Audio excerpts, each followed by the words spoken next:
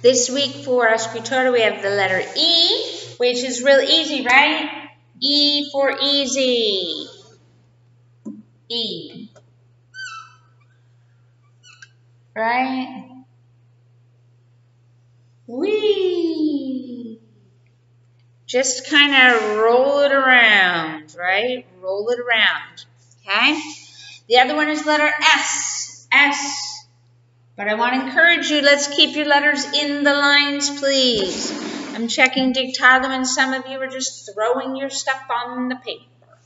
No. Okay, also this week we have our letters, our numbers again. Some of you aren't doing your numbers well. Okay, number 4, down, over. Pick your pencil up and down. Down, over, down. Down, over, down. It is not like this. No. Down, over, down. Okay? And number 9. Number 9 is just like, okay, there's number 4, down, over, down. Number 9, like the letter A, ah, and down. Number 8 is your S. Okay, so let's get your numbers nice and neat, please.